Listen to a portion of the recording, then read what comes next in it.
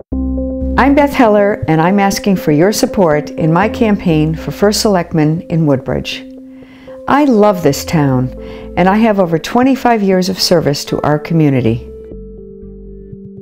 As Deputy First Selectman, I've helped keep taxes low.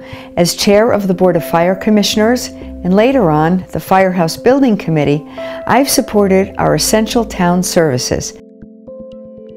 As Registrar of Voters, I encouraged everyone to participate in local government, so we solve our problems together.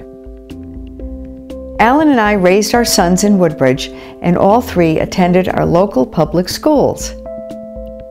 I chose nursing as a career because I like caring for people and helping them through difficult times. Woodbridge's election is on Monday, May 1st, and I need your help. Please volunteer, host a coffee, make phone calls, and donate to our campaign. I'm asking you to get involved. Woodbridge isn't a partisan town, and we're all in this together. I'm Beth Heller, and I approve this message because good local government is critical in this time of uncertainty.